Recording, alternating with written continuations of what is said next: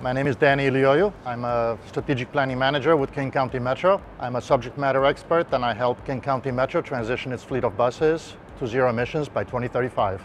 Metro is a transit agency that operates bus service, light rail, small ferry system, streetcars in the Puget Sound area in King County, which comprises 39 municipalities, including the cities of Seattle, Redmond, and Bellevue, as well as others. So Metro started with battery electric buses about 8 years ago, partnering with a company called Proterra. Metro acquired a couple of battery electric buses in order to learn more about the technology and its impacts on our bus operations.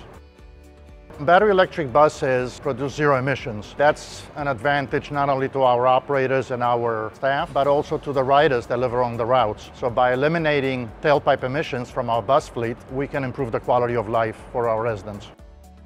So one of the important things for battery electric buses is for the operator, in our case King County Metro, to understand what is the battery state of charge, how much capacity is left, where are the buses in the system, and is anything happening with the buses in terms of operational issues that could require some sort of intervention in order not to disrupt service. So Metro is going to use this tool from Vericity ChargePoint to evaluate if the buses meet our range requirements, if they perform well, if they're reliable. And based on this, we can take some of that information, some of those key performance indicators, and inform on other decisions such as which buses to purchase moving forward, what type of charging infrastructure to install, and how that's going to scale up to our fleet of over 1,500 buses. We're very excited to have this partnership with bus manufacturers, utilities, companies such as ChargePoint, as well as the charger manufacturers. And this partnership really helps us make it easier to implement this technology.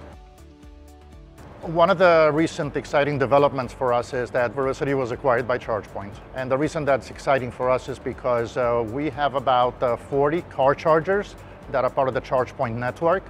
And we've installed the Vericity platform on the buses, on the 40 buses that we just ordered. So the two companies merging together are going to provide us with combined data set that will allow us to make better decisions when we transition the bus fleet as well as our non-bus fleet. We're trying to better understand how these battery electric buses perform in terms of reliability, durability, range, and based on that information that's going to be brought back with tools such as ChargePoint, Metro will scale up its fleet in order to transition to a full battery electric and electric trolley bus fleet by 2035.